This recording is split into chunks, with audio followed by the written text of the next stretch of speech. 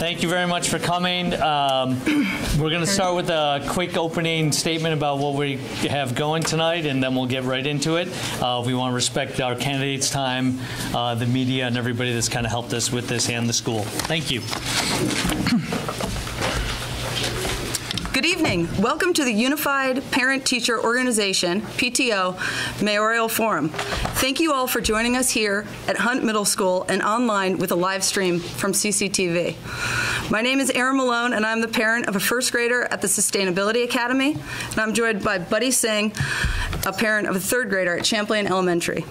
This fall, PTO leaders from all 6 elementary schools convened for the first time in many years, spurred by the outsized impact of the drug crisis and the housing crisis on our school communities. By coming together, we learned that on our walks to schools, children and caregivers are seeing needles, open drug use, open drug deals, and community members suffering from addiction and homelessness. We also discovered that school communities are being asked to support children and families with needs ranging from access to food, shelter, and clothing, as well as new mental health challenges and dysregulated behavior in the classroom. We shared stories of how our teachers, staff, and school leaders are working tirelessly to lessen the impacts of the pandemic amidst shrinking budgets. Schools are more than just buildings and curriculums. They're vibrant communities, and every day there's moments of joy, connection, and learning. Tonight, we'll hear from our 2 mayoral candidates, Representative Emma Mulvaney-Stanak, who is running as the Progressive Party nominee, and City Councilor Joan Shannon, who is running as the Democratic Party nominee. Thanks, everyone. To ensure that tonight's discussion included as many voices as possible, we asked families, caregivers, staff, teachers, students, administrators from our schools to send in questions. We received over 70 responses. While we don't have time for each and every question, we hope to share the complete list with our school community, school board, and both the candidates, so everyone can understand what is on the minds of Burlington residents. Overwhelmingly, your questions were organized around the themes of behavioral issues in schools, housing affordability, and public safety. So for the next 60 minutes or so, we're going to delve into these topics. Here's how tonight's going to work. Emma and Joan will take turns answering each question. By coin toss, Joan will start with the opening statement, and they'll have 2 minutes to answer each question with a 1-minute follow-up. I'd like to welcome Joan Shannon to open our discussion. Thank you. With an opening statement. Well, thank you, and thank you to the PTO for organizing this great event and organizing with each other. Thanks to everybody who's come out tonight. This is a big crowd. Congratulations to all of you. My name is Joan Shannon, and I am running for mayor. I've been a city councilor for 20 years. And I know how to navigate city government, and I am in an excellent position to understand how to address our problems that we face now, or at least how to navigate and create the processes that we need to find solutions. I came here in 1985. I was a college student and really was just planning on spending the summer here. My sister set me up with a summer sublet, and I was supposed to go back to Pennsylvania and get my degree, but I fell in love with Burlington, I fell in love with the lake, and I fell in love with Burlingtonians. And I was a government major, and while I was in Burlington, that early time I was in Burlington, Bernie Sanders came and knocked on my door. This was entirely new to me. I had never been in a place where politicians knock on your door and, Bernie says, "Oh, I just want to know how it's going." And I was dumbfounded. I didn't know what to say. That was the last time a politician knocked on my door, and I didn't know what to say. But I really appreciated that level of engagement that we are well known for and expect in Burlington. In 1995, I had just gotten married, moved to the Lakeside neighborhood with my husband, Ken, who's an electrical engineer, former IBM employee. And in 2002, we welcomed our daughter, Julia. And with Julia in my arms in 2002, I was trying to recruit people to run for city council. And in the process, somebody recruited me. And they succeeded, and I failed. I didn't think that was possible because I had the baby in my arms when they were asking me, and I said, I cannot serve. And they said, we'll babysit. And I had already run out of excuses, so I guess it was meant to be. My approach to governance is really one of pragmatism. I'm not an ideologue. I really want government to function for people, and I have been tested over the course of time. I faced many issues back when Representative Mulvaney-Stanak and I were on the city council together. We faced Burlington Telecom. More recently, we have faced some difficult issues, and I have stood the test of time, and I've stood against strong political winds. And I have always had the best interest of Burlington in mind. And I think those of us who serve do, but sometimes it's hard to navigate what's right. So that's why I'm running, and I think Burlington can do better, and I'd like to be part of that solution. Thank you. Thanks, Joan. Great Bernie imitation. Emma, be great to hear your opening statement. Okay, thank you. And thank you to the organizers of this forum. As a parent, I know how hard it is to come out, and so I really appreciate all the parents and caregivers here tonight and all it took to get here with your kids this evening and dinner and bedtime. My name is State Representative Emma Mulvaney-Stanak. I'm a mom of an 8-year-old who attends Sustainability Academy in the Old North End and a 4-year-old who attends preschool in the same area in the Old North End. I'm a longtime Old North End resident. I'm a state legislator and a small business owner. I love Burlington. I love it because it's vibrant and strong. It's beautiful. People lean in here and engage in this beautiful city. And that's what attracted to me while growing up in Berry City to locate here after college. I'm running for mayor because I have a growing concern about the health in our city in the recent years. There's been this unraveling of our sense of community right when we need strong community the most to face the challenges in our city. I'm running because we need better collaborative leadership in the city that values working together, values compromise, and taking action. Many people are fearful right now, and many people are unsafe and suffering in our streets. And people are anxious for the city to take action. I feel those same feelings when raising young kids and trying to explain to them why there are people living in tents in Battery Park near where we live. In this election, we need to ask what skills we need from our next mayor, what experience and what perspective is needed to meet the state-level challenges that are showing up in our streets. We need someone who understands how to build successful local and state-level policy. We need someone with experience of developing long-term solutions that get to the root causes, not just easy short-term fixes that won't work in the long run. We need someone with the skill of organizing people to come together and work. We need someone who leads with honesty and humility about not having all of the answers as just one person, but knows how to lead people together. I am a former labor and community organizer, skilled in building relationships and taking action. I listen. I have honed my policy work as an elected leader, first on the Burlington City Council and now as a state legislator. I use collaboration, I compromise, and I problem solve. I want a healthy, vibrant, and safe Burlington for my kids, for your kids, and everyone in this city. I want a city my kids can be proud of because our community takes care of people, and we work consciously to create a city that is an inclusive place where people feel safe regardless of their identity or economic status. I also want a city where my kids see their neighbors and community leaders encouraging each other to lean in to solve the tough challenges together, because this is ultimately what builds a safe community. Thank you. Thanks, Emma. I appreciate it. The first topic that we're going to discuss is the behavioral issues in the schools. I'm going to start with just a small paragraph that was submitted with a question from a parent from our community, and then I'll ask the question to Emma and then Joan. Our family includes 2 elementary school learners. We have noticed a big change over the past couple of years in the type of stories our kids come home from school with.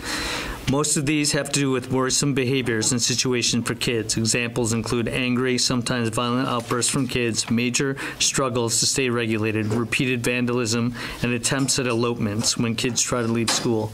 Our kids are experiencing clear the halls disruptions while these situations are occurring. It's becoming clear to us the kids are suffering and that schools are scrambling to stay responsive, restorative, and safe. To you, Emma, we would ask, how do you plan to support teachers, administrators, and families who are dealing with increased burdens of student trauma related to racism, poverty, and homelessness, in particular addiction? Thank you. Well, I'm right side by side with you right now. As I mentioned, I have a 3rd grader at Sustainability Academy and a 4-year-old who will head into the public schools really soon. And I've spent most of my career supporting public education and the people who make schools work. As I mentioned, I was a labor organizer for over a decade, supporting support staff and public teachers all up and down the state. I have a deep respect for public education and the role that the public schools and the staff and the families and the caregivers and the leaders do in our everyday in our schools, because how we handle schools and how we handle education and their learning environment is fundamental for how our communities will be in the future. My oldest child started kindergarten in the darkest time of 2020. I was her first day kindergarten teacher. We have not known a normalcy of schools until literally this year. This is the first time we've been able to be in the school and know what regular programs are. And we are a pretty economically privileged family compared to a lot of my 8-year-old's classmates.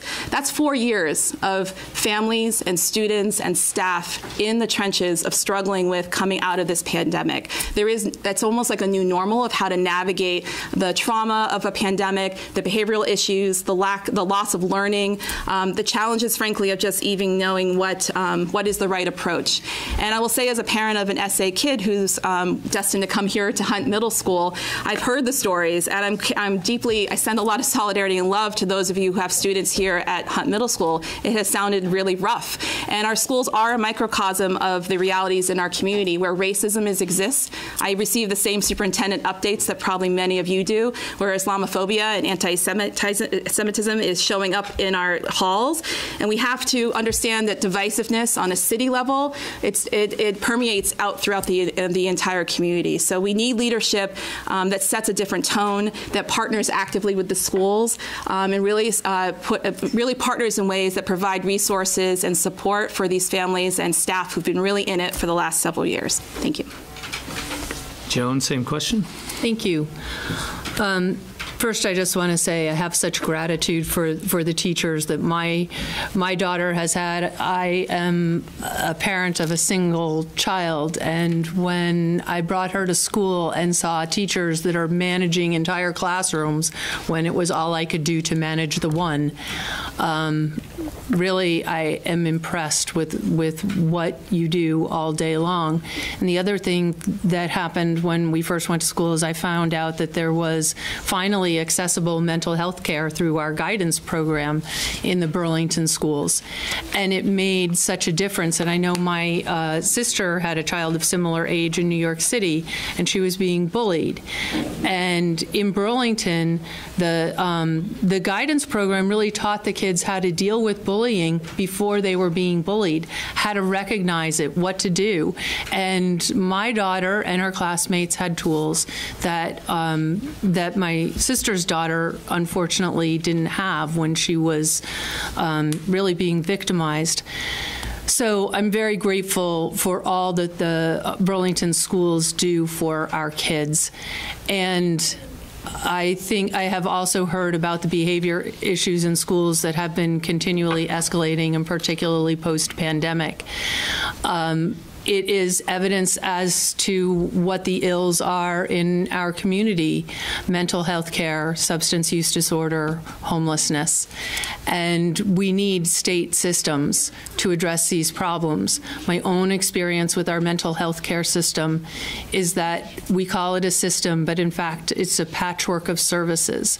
I know how difficult it is to access the mental health care that we need. And I've had the experience of trying to get somebody into the lockdown facility at UVMMC and being rejected time after time for various reasons. And when my loved one was finally able to get there during the pandemic, and spent 2 weeks there, I was their only visitor for 2 weeks, they were able to get the help that they needed, and they've been fine since. But accessing that is so profoundly difficult. I think we have to partner. We need to partner with other cities throughout Vermont to get the changes that we need statewide. The social safety net is provided by the state. And I am happy to be a partner to the schools, to advocate in any way that I can in terms of getting resources into the schools.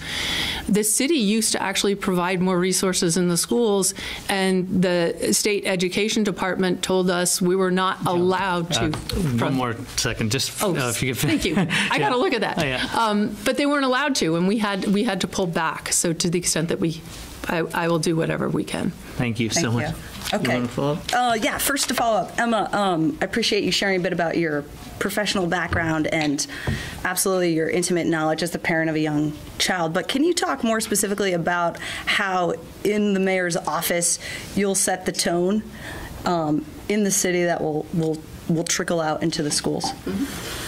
So when I served on city council and now serving in the state house, I've experienced a collaborative approach to solving big challenges. And Councilor Shannon mentioned Burlington Telecom. We spent many hours way until 2 a.m. trying to solve that big challenge. And every day in the state house, when I go and represent Burlington, I really appreciate that I can collaborate with folks from all different political backgrounds without finger pointing or name calling or allowing the kind of the tone and tenor of the conversation to go to a negative space, because we collectively are really truly in this all together.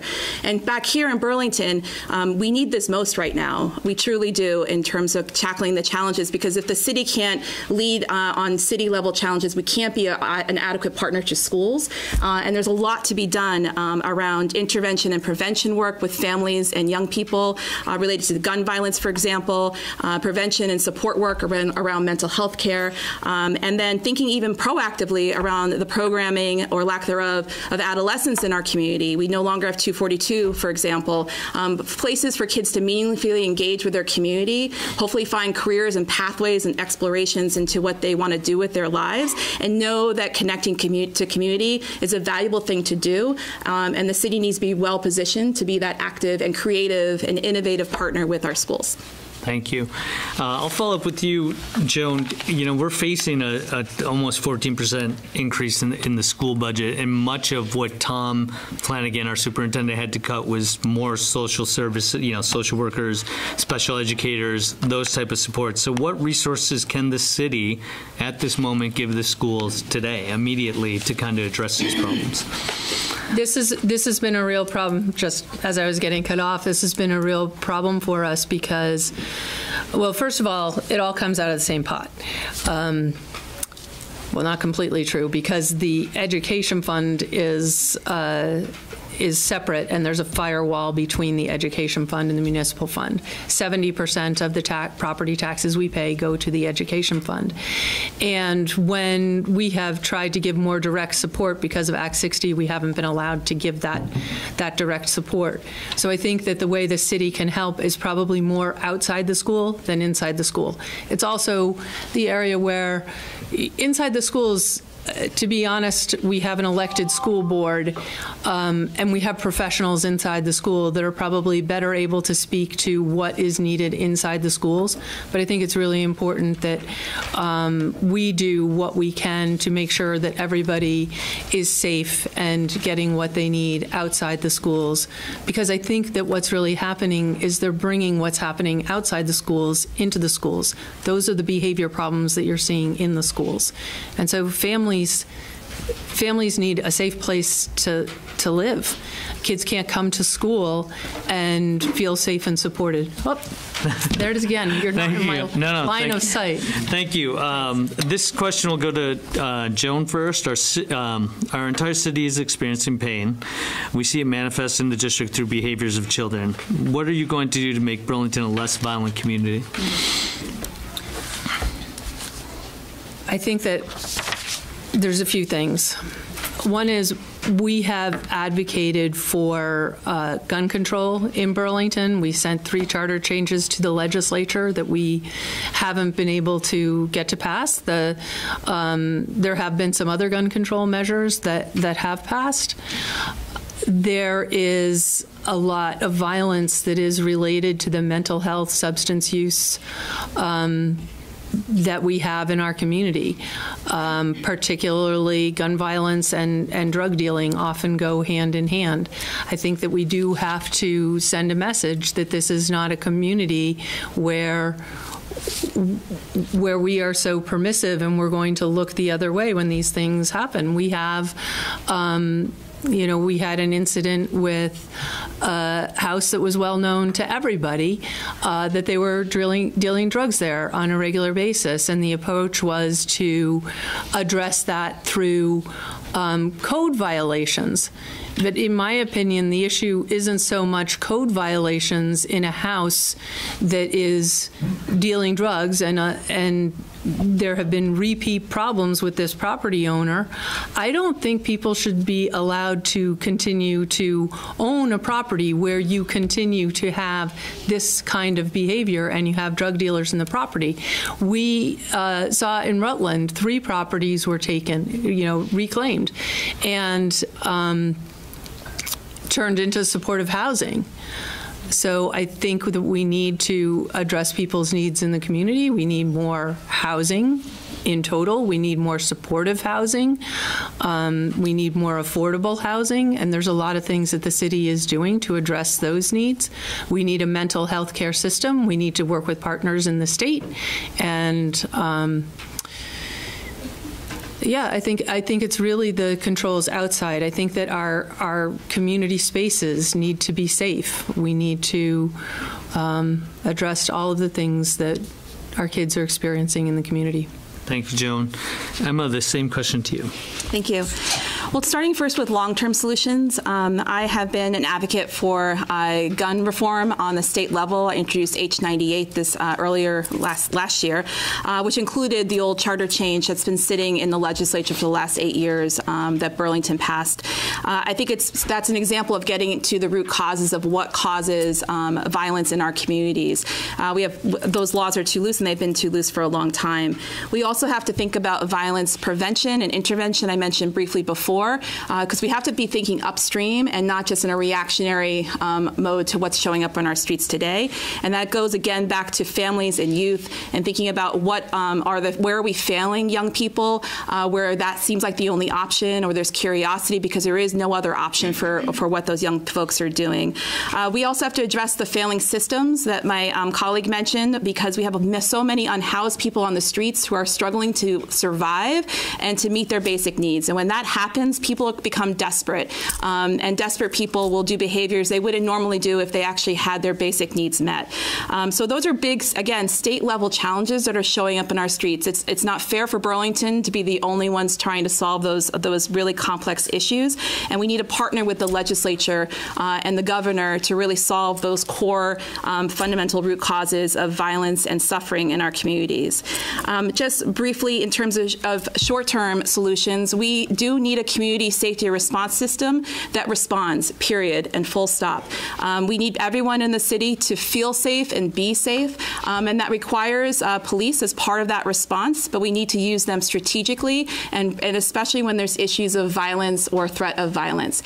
And I hope we get into this further, I'm sure we will, we need a much more diverse response in community safety because it's much larger than one entity, and we need to have a response that doesn't create more harm in our communities and understands the history of harm that members of our community, some members, have experienced at the hands of police.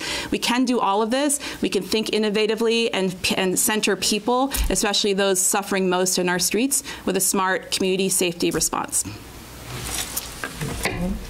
Sure. Joan, can you talk, please be more specific about how, if elected mayor, you'll send the message that we are not, that violence is not acceptable in this community? I think that what we see, the violence is connected to other things. So it isn't really just violence is not acceptable. It's it's really that open drug use, open drug dealing, these kind of behaviors are not acceptable in our community. And I do think that when we're now seeing these things, and in the name of kindness, we're being permissive about things that I don't think we should be. I think that people should be held accountable. I think that people should be arrested for openly using and openly dealing in our community. This is our community living room, and we need to have boundaries. We have those boundaries in our homes, and we have those boundaries in our public spaces, on our streets, in our parks. And I am not saying that people need to be incarcerated for long periods of time. By no stretch is that what I believe. I believe that that kind of intervention can be the pathway to getting help, but it can't continue to be tolerated.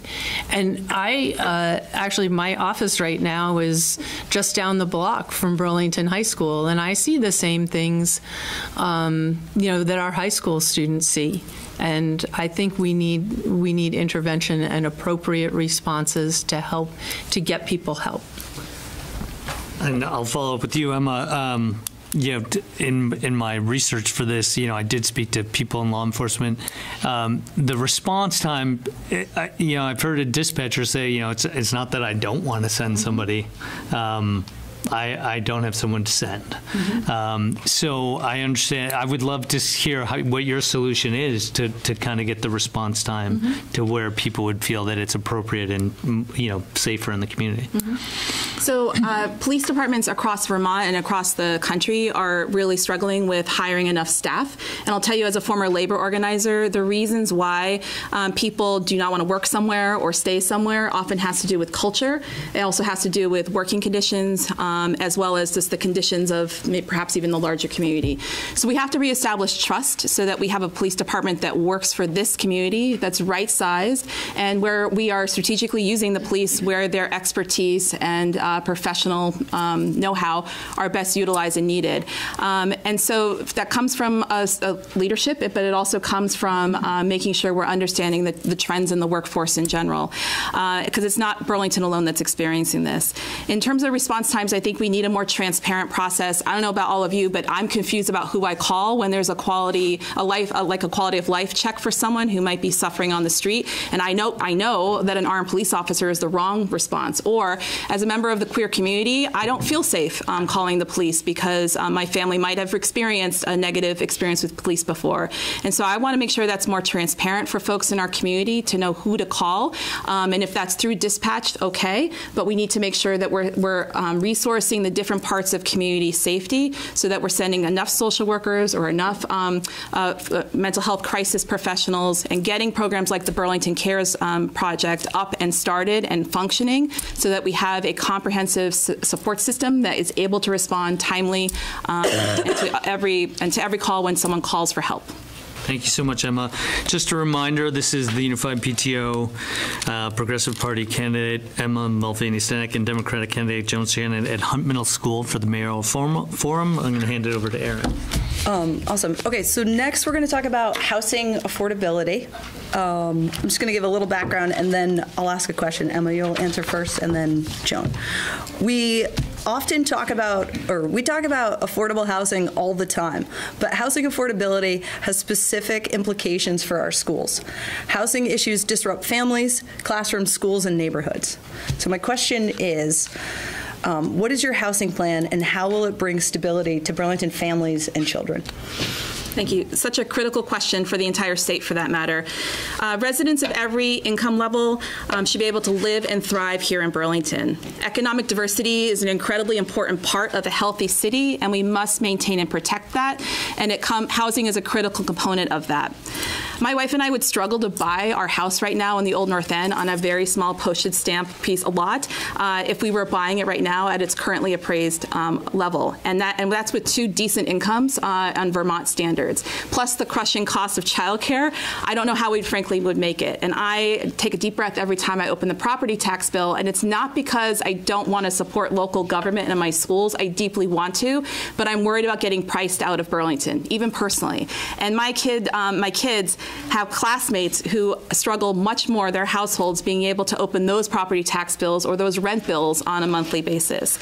So those, when people cannot meet their basic needs and that stress of the household income, our household meeting those basic needs in the household show up, that shows up directly in the community, in the classrooms, as we were talking about before, and impacts students' ability to learn and engage with their peers and behave in a way that actually builds the school community.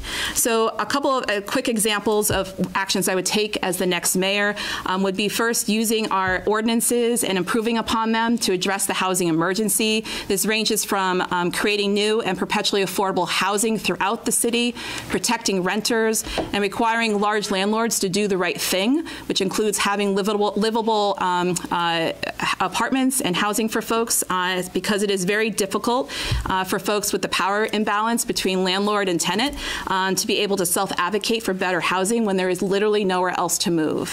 Second quick thing is building more housing that is affordable throughout the city for all income levels. I think we have to overlap our climate goals and our workforce needs when we think about that.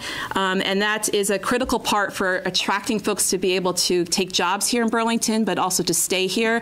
And that's a range from looking at how we build our residential tax system versus commercial tax system, and thinking really, again, innovatively around the structures of our budget and how we raise money. I think it's long overdue for us to do that analysis in the city to truly make it affordable. Thanks. Joan? Thank you. As I've said before, we need more supervised housing, we need more supportive housing, we need more affordable housing, and we need more market rate housing.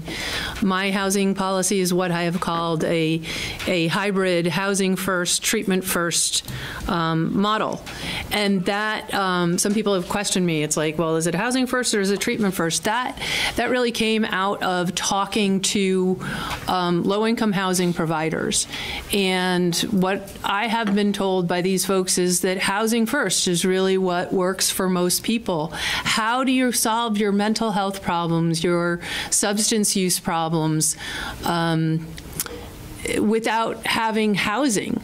A lot of people now, they're seeking treatment, they're getting treatment, but then they don't get the support after treatment that they need. So we need that supportive housing. But we need housing. You can't put somebody who has a substance use disorder back out on the street after treatment. That's not going to be successful.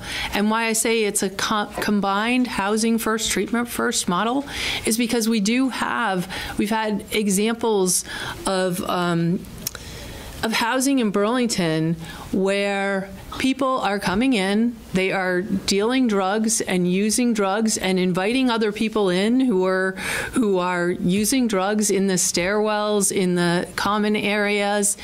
And some people do need to get treatment in order to be successful in housing and not victimize the other people in that housing. So that's really what I mean by that program. And did I get a stop, or did that? Oh, okay, because I saw a sign, sorry. We have a lot of good projects coming online very soon. The South End Innovation District, which is going to bring 800 to 1,000 units online. Neighborhood Code, which will allow more housing all throughout the city. And also a condo conversion and home ownership, which I don't have time to talk about. Thank you.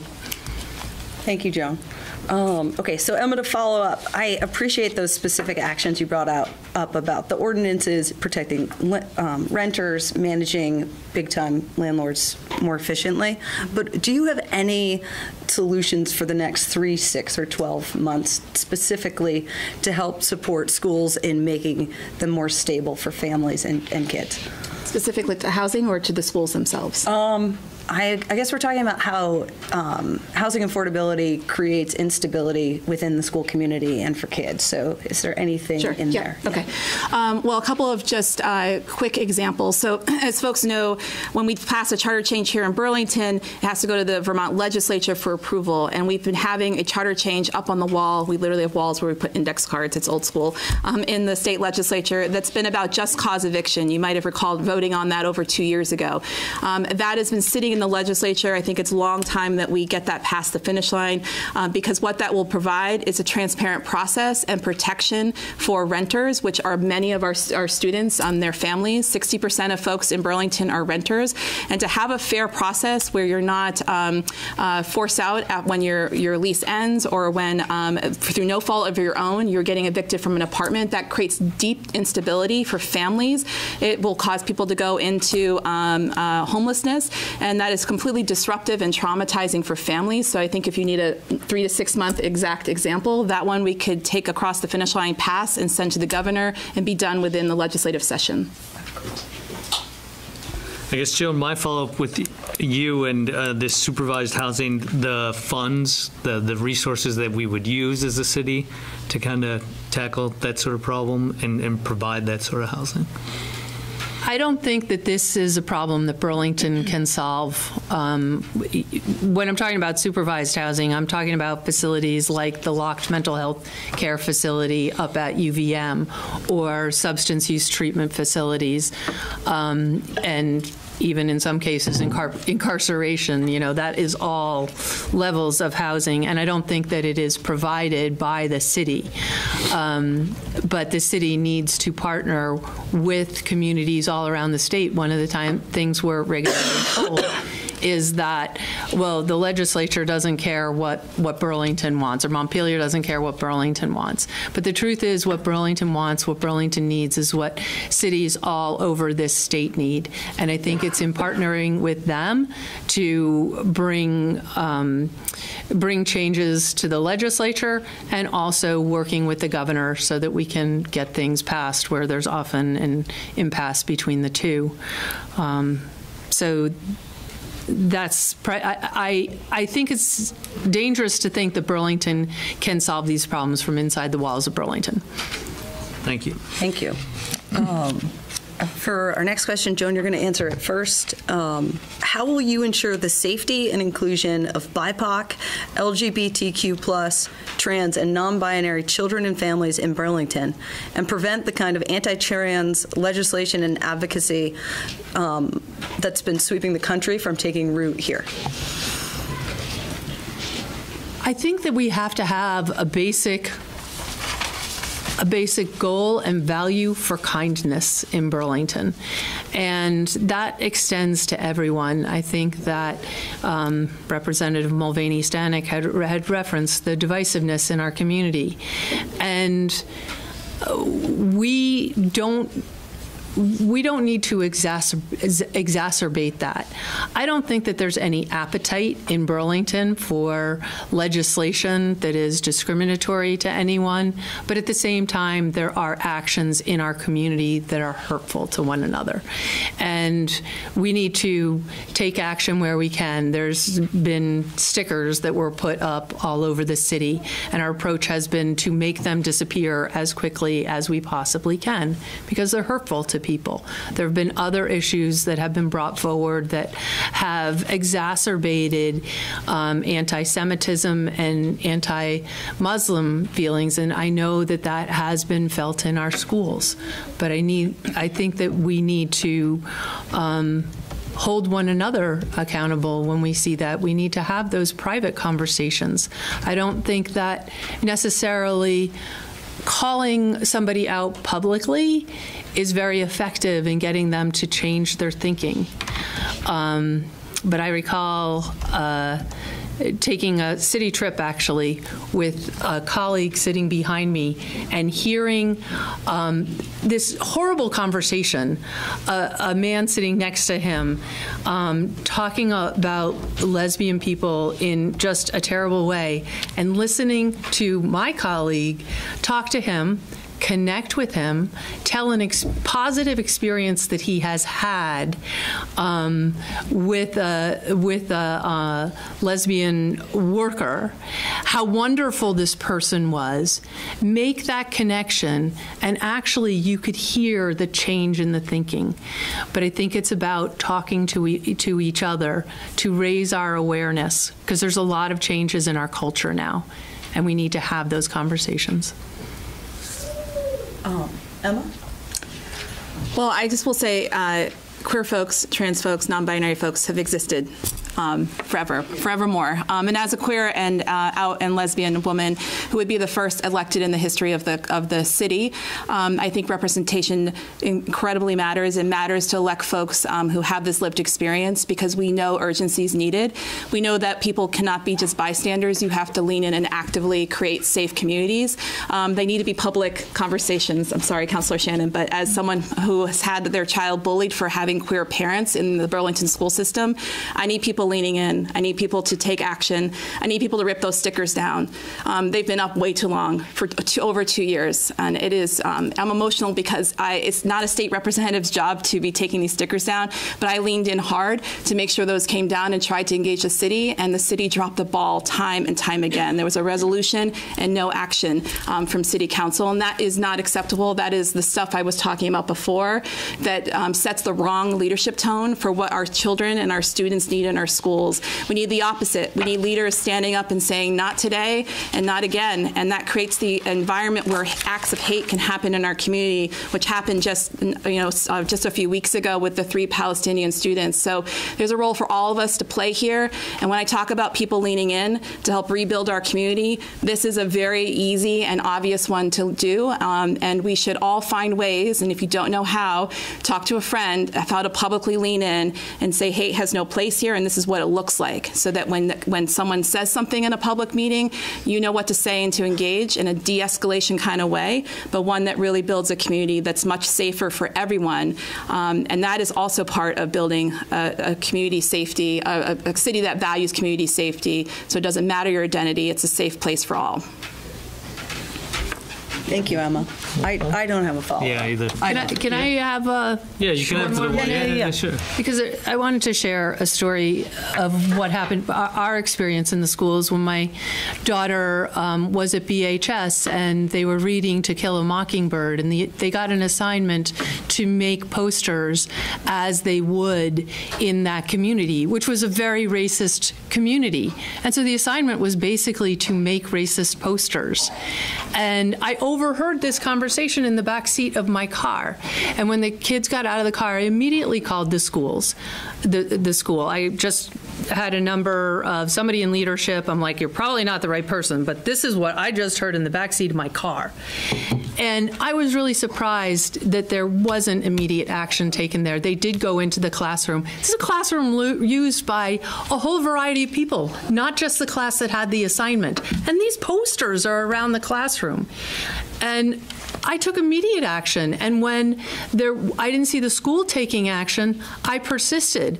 I got a letter signed by every parent, except for one, in that classroom, to say, equity is supposed to be our highest priority in these schools, and this is not acceptable behavior.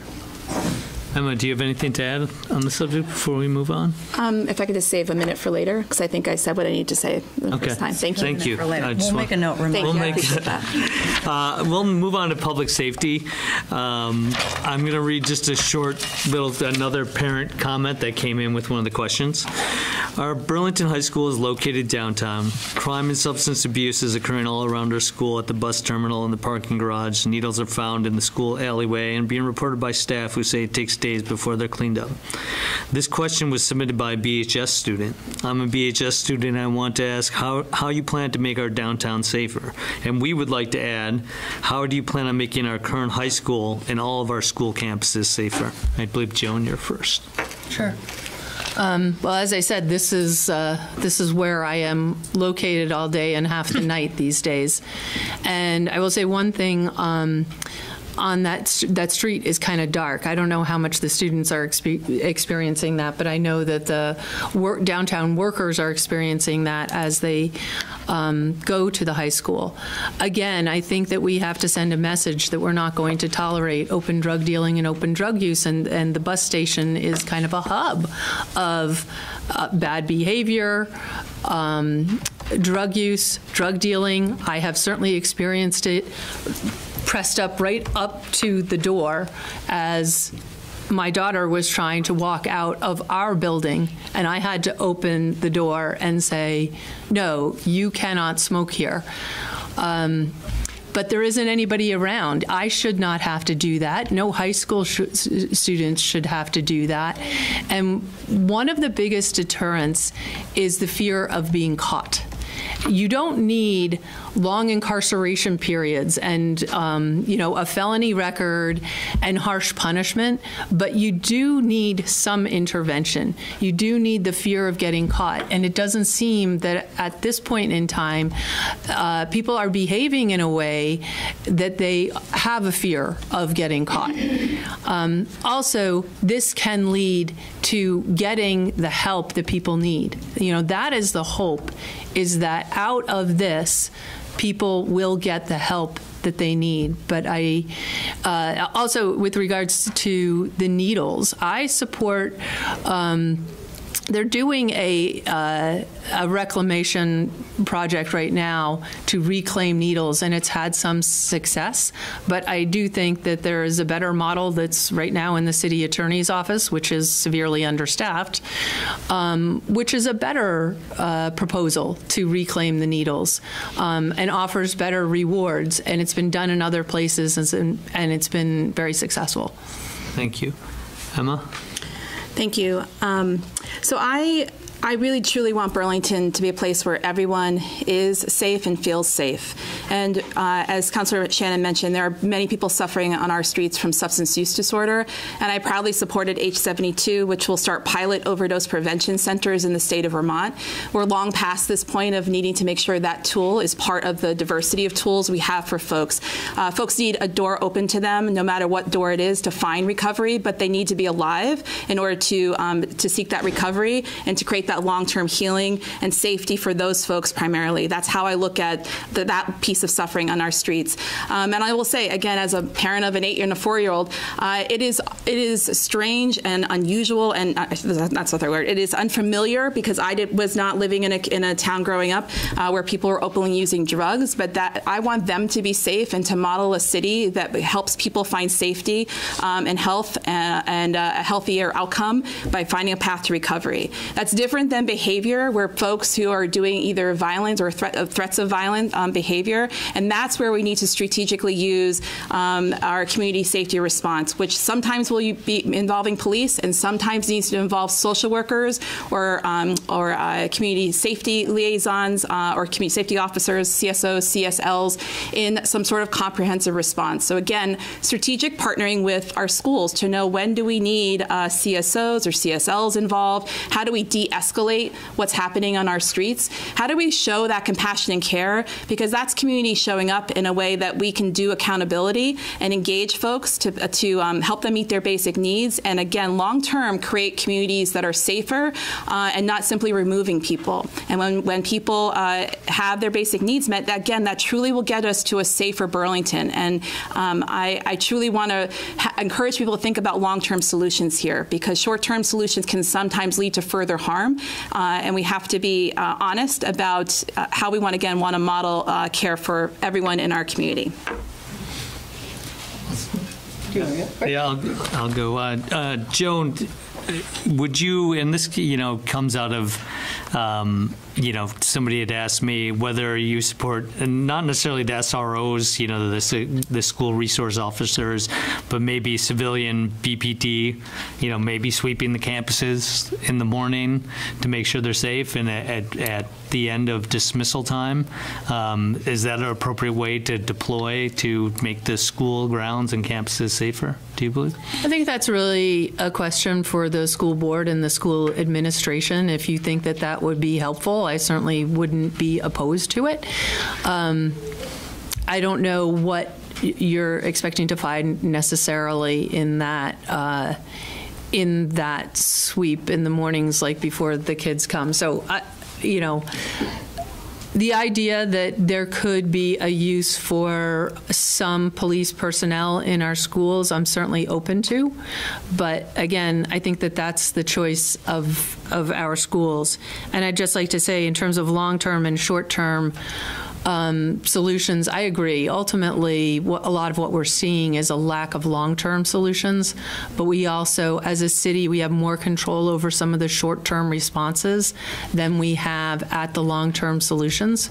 So I am a strong advocate, as I know Councilor Mulvaney-Stanak is as well, for getting at those root causes. You have to also deal with the immediate behaviors to keep people safe.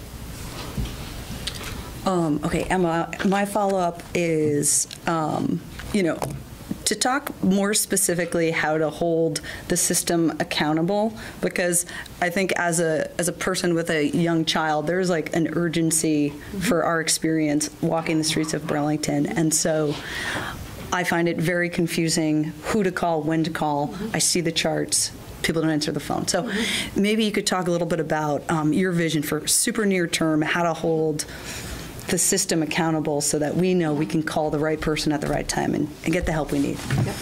Well, solidarity as a parent of small children, because you need to set a tone as a leader around what do you expect of all the leaders that the mayor in this city gets to appoint, and that's not just the police department. It's all leaders within the city.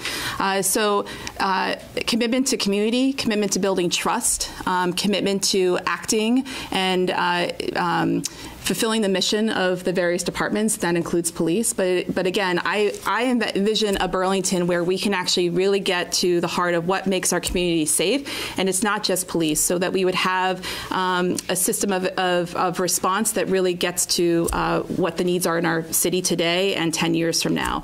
But in terms of accountability, we need to make sure we have a leadership team in this city, and it's not just the mayor, it's the partners on city council, it's the department heads that will take action, think in innovative ways and creative ways, be willing to take feedback and change course when necessary, and do so with the humility. Again, I mentioned before, we need honesty and humility within the leaders, and that tone gets sent from the mayor's office, but it's also that expectation of the folks that would lead the departments. And so when I want there to be a transparent process or transparent system, so I know where to call, you know where to call for support, and that person has someone engage with them. And again, it needs to be the appropriate professional, because I do not want a community creating more harm because we are sending the wrong person, the wrong professional. I want someone to receive the care they need if they're having a mental health care crisis.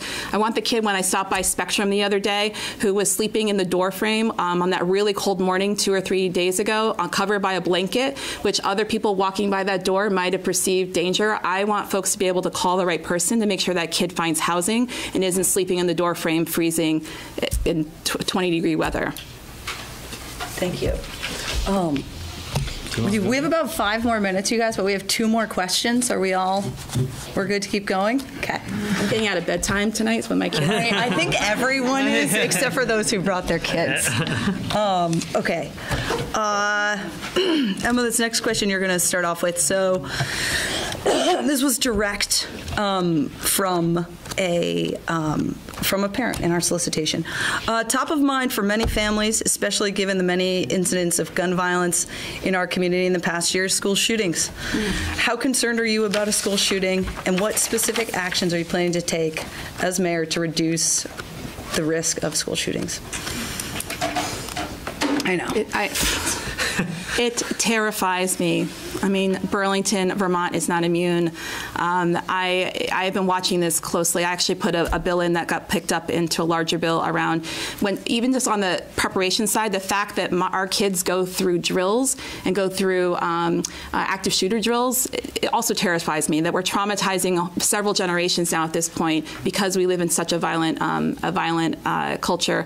And in that bill, I called for the city the state at this point to make standards that were age appropriate, because the fact that we're putting our elementary kids through any sort of practice when all they need to know is to follow the adult is a really critical part of this whole system, so that while, yes, we need to be prepared, the adults need to be prepared, and then an age-appropriate response from there. Because I do not want to create more trauma in our already traumatized kids, frankly.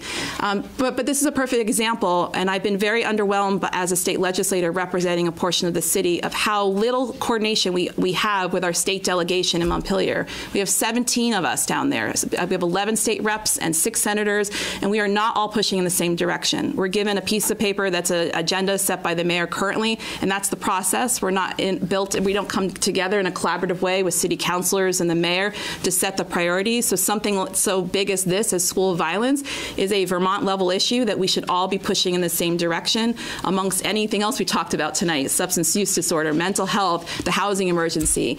And the fact that we don't collaborate as equally elected colleagues to push in the same direction, to tell an accurate story of what's happening in Burlington and how it is Vermont's challenge, and then we have an opportunity and an obligation to do this collectively, is a real disservice to all of you. And I apologize, actually, on behalf of our state delegation, because we're not doing enough. And so, again, with something so critical as school shootings and violence and easy access to guns, we could be pushing so much harder on that, and requiring the governor to come here to the city to really, again, be a partner, be the governor that includes Burlington, is something that the mayor can really do and convene with our 17 colleagues and then the 12 city councilors as well. Thank you. Joan. Yeah, I have. It's really sad. This is something that I think a lot of our students, and I know my own daughter, carries with her. And as parents, we all carry it with us and often don't want to speak about it. At the same time, I think that we need more education as a community, because when these gun violence acts happen in the schools, we know that there are often early signs that people identify in hindsight and could identify in foresight, but we all need more training and awareness as to what those signs are, how to communicate about them, and how to intervene when we see them. I also, I was council president when those 3 charter changes came through, I think, and have strongly supported gun control. I support the efforts of Gun Sense, and they have made some progress in the legislature. I don't come at it with the approach that we can demand that the governor come here. I think that is kind of what leads to some of the divisiveness. I think that we need to invite one another and come to an understanding. And I have had a conversation with the governor that went quite well, and I think that we can find common ground. But again, I'd like to also be talking with the mayors of other cities, because I know a lot of Vermont maybe doesn't agree with what we have in Burlington, but maybe there is more agreement in those cities, and maybe that creates the pressure within the legislature to act. And I'll throw one new idea out there, which is actually not very controversial and has worked in and other places, is to provide free gun lock boxes, where it is not, you can require them, but we may or may not get that through the legislature. But if you offer them for free, people who have guns need more education about their guns and how to keep their own guns safe. Thanks. Should I follow up? Yeah. Okay. Emma, I appreciate your the clarity and simplicity about the having the city councilors and our state representatives, the senators and representatives. So how would you make that happen? In the short term, if it's not. Well, I've been doing that already as someone who's organized for a living for over a decade, and I was that kid in high school who was the chemistry partner. You wanted to be partner with me because I got the job done. I mean, I'm not even joking. Ask my Spalding High School I chemistry. believe that. Did you believe it, right? I get that, yeah. Because I don't know if you noticed, we've passed 8 charter changes. Thanks so much, City Council, which is a lot of work because it goes down to the legislature, and that requires 8 separate bills, 8 separate systems to go through the 2 chambers and then to the governor. And I led the delegation through the vacuum of leadership, frankly, to get 7 out of the 8 across the line, and Just Cause is the last one. And that ranged from all resident voting, which we get to finally use this election cycle to ranked choice voting for all levels of the ballot, to really wonky, boring, dry, changing the ward lines in the city. I mean, I steward that through, and it's something that I would continue to do as mayor. However, on the front end, I would make it a collaborative process. So I think everyone knows when you're on a team, you get involved from day one,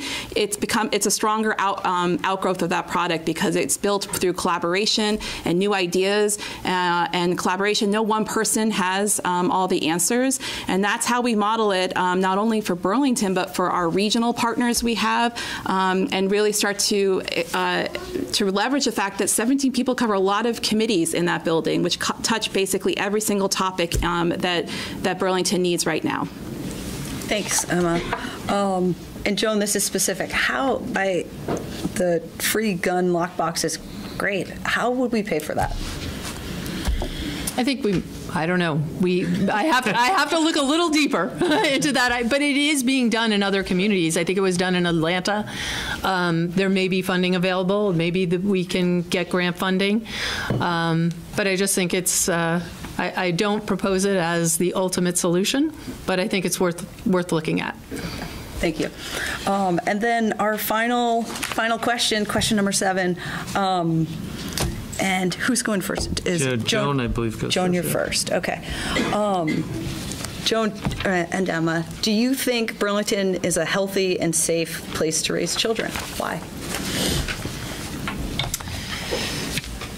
I guess the answer is yes and no. There's a lot of things that are wonderful and healthy about Burlington, and I think the great strength of Burlington is our sense of community.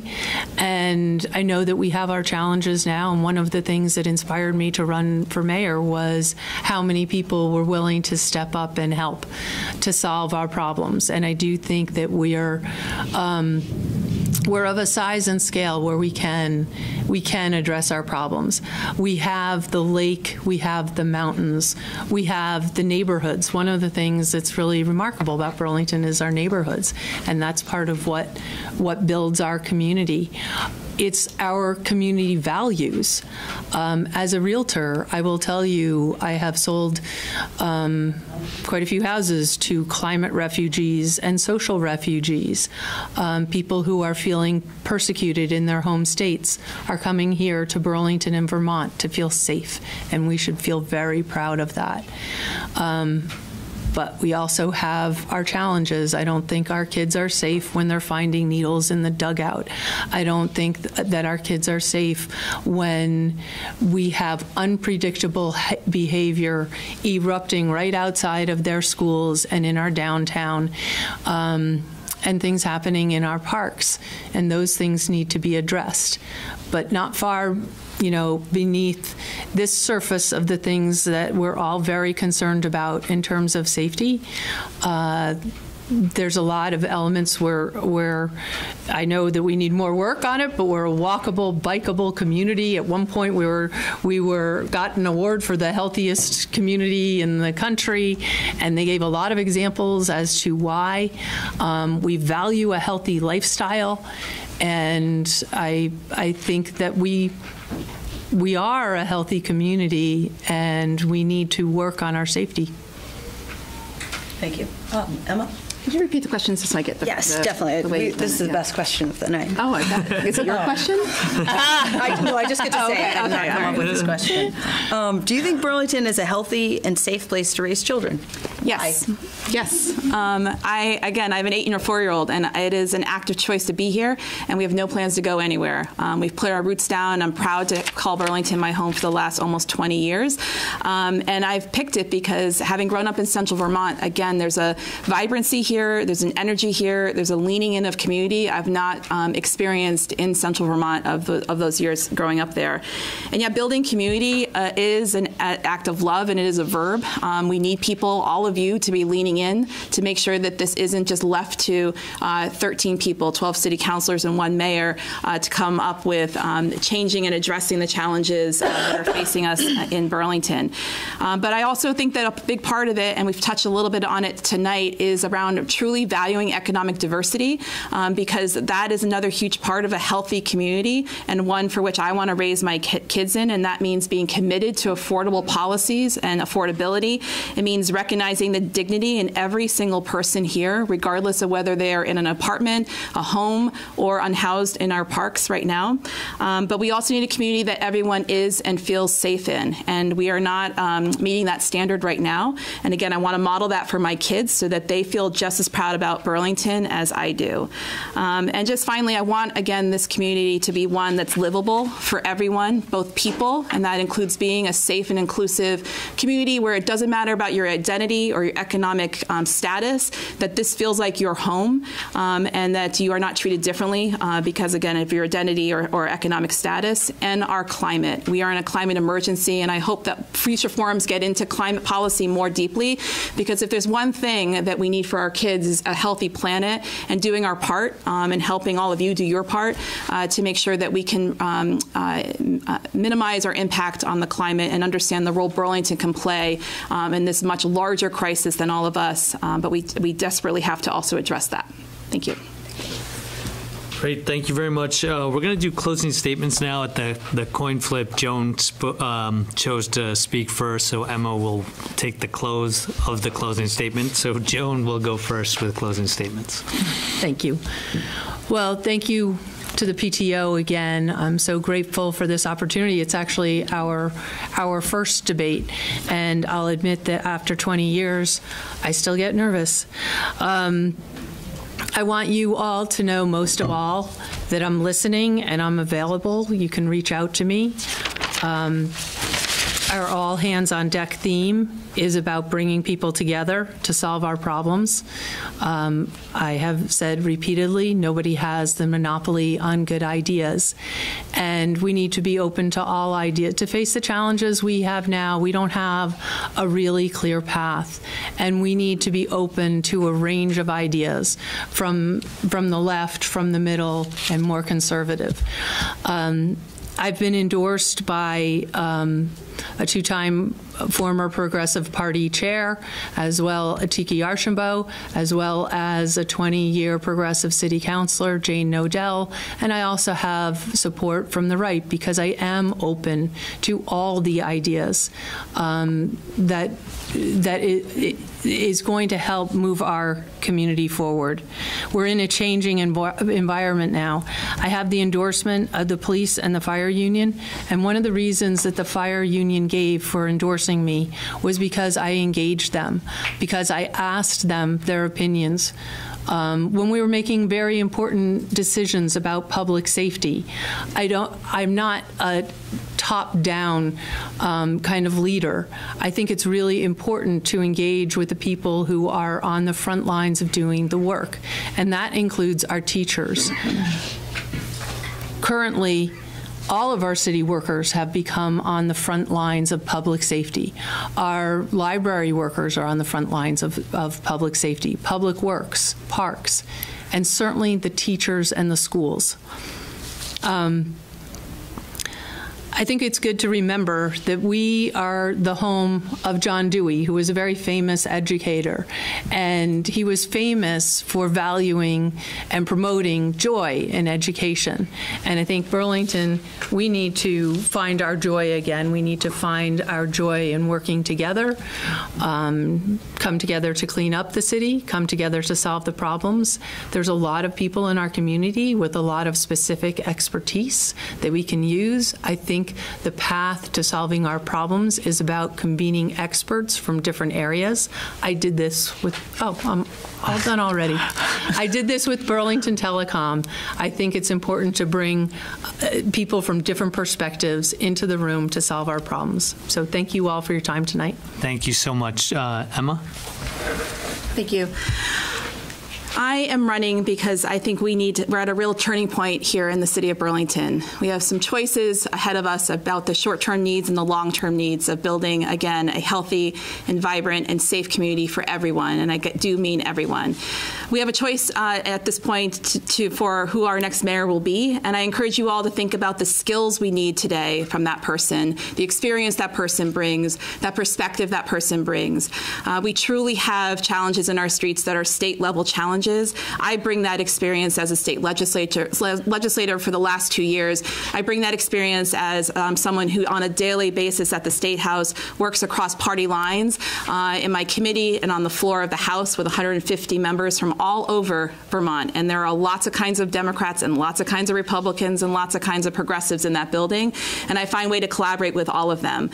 It's about building respect. It's knowing how to collaborate. And as an organizer, I bring that skill of knowing how to convene people and really collaborating together for those solutions, because that is where the best ideas come, is when we really all have a seat at the table, especially those most impacted by the issues, those who've been marginalized because they've not even had a seat at the table, and I make room for those folks to engage. So again, please vote on March 5th. Make sure that you're thinking about skills. We deserve more than party labels for this particularly critical race, and I hope to be your next mayor come March 5th. Thank you. Thank you both so much. Thank you. Just a tiny little close for everyone. We want to thank our greater community of families, school administrators for supporting us in putting this together. Thank you, CTV, for making this available to the entire Burlington community. A special thanks to Hunt Middle School and Principal Alexander for letting us to use the space. Our planning team for this event was struck by the intensity and concern from all of the school community. We see this event as a part of a new collaboration and continued conversation with the mayor's office. The housing crisis and the drug crisis have had an incredible impact on our city. Unfortunately, many of these effects are now being borne by the children of this community. Our hope is that our new mayor will consider these experiences of the children and families when they create policy and make change. Thank you, Joan and Emma. Thank you. Thank you, guys.